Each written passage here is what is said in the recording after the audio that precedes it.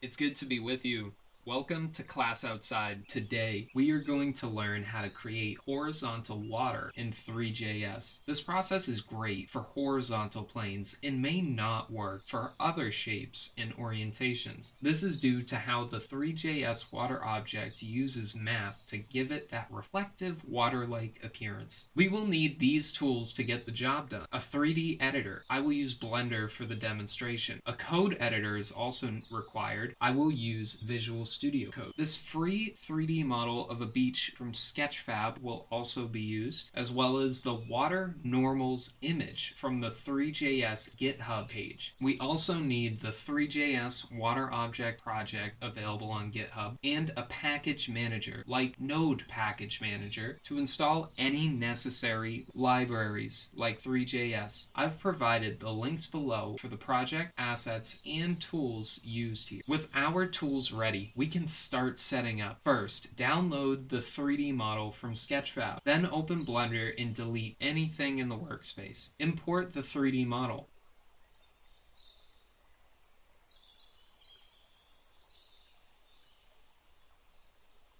Next, we can create a plane. Let's name it Water Plane with a capital W and a capital P. The name will be important later, and it will be case sensitive. Now, let's add the camera, then position that where we want it in our scene. Lastly, apply all the transforms to the plane. If we don't apply our changes, the water might not look right in ThreeJS. Okay, with that set up, let's export our scene. When exporting, check the box to include the camera. After exporting, I recommend going to threejs.org/editor and importing the files there. Here you can see what it looks like when imported to ThreeJS and make any changes before getting into code. When satisfied, export the scene as a GLTF. Next, let's download the water normals image from the ThreeJS GitHub page. A link to this is available in the description. This image is important to give the water the right look when interacting with light. Let's download the code from GitHub.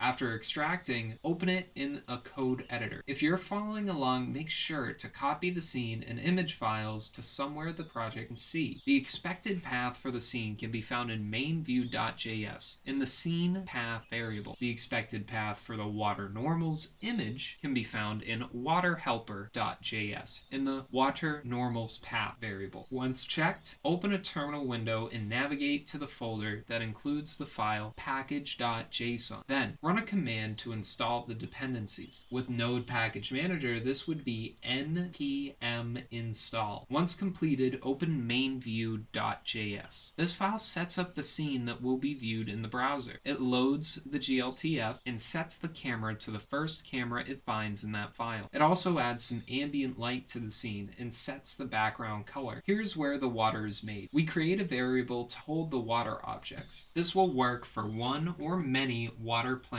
objects. The replace planes with water method will take all the planes in the scene with a certain name and replace them with planes that look like water. Replace planes with water is an asynchronous method. This happens because some of the steps to load textures takes time, and with an asynchronous method, some other code might continue before it finishes its processing, and we don't want to work with the water list until the method has completed. That is why we add the word await before calling the method. Now let's open waterhelper.js. The replace planes with water method here has a few steps. It finds all the objects with the name water plane. This is done in the find water plane method. It goes through the scene and looks for objects with a specific name and adds them to a list. Then for each water plane found, it will create water from the plane's geometry. This is done by creating a bounding box and getting the dimensions size of the plane. Afterwards, it creates a new plane from that geometry. And then we load the water normals image. The water options can be adjusted to your liking. Changing the texture size will shrink and stretch the rippled look of the water. The water's normal map is set to the texture we loaded. The water's color and color of the sun can be changed too. Then we create the water object. We use the geometry we set up earlier to make sure the water is the same size as our plane. And then we add the options that we set up above. We adjust the object's rotation by 90 degrees or pi over 2. The water object's surface is vertical by default. This step is necessary to make it appear horizontal. Then the position of the plane is copied. This should set the water to appear much like the plane. The water object is returned in the resolve step. The water object is added to a list of all water objects. The plane used to create the water is removed from the scene so that they don't end up overlapped. And the water is added to the scene. This continues until all water plane objects are removed. A list of all water objects is then returned back to main.view.js. Now, we have our static water placed in the scene. There's one more step to make it come alive. During the animate function, we check if the water list is defined and has objects in it. For each water object, we will run the animate water function. In animate water, we can see this time value increased each frame. This will constantly change the appearance of the water. Now, time to run the program. In a terminal window, run the following command: npm run start-dev. Two command prompt windows should open. This project uses a JavaScript tool called Webpack. It takes an extra moment to prepare, and the file's output might run faster when placed on a server. Open a web browser and go to localhost:3000. And look at that! Together, we have successfully created horizontal water in ThreeJS. Please, let me know down in the comments what you thought of this video. Have a great day, and thank you for attending class outside.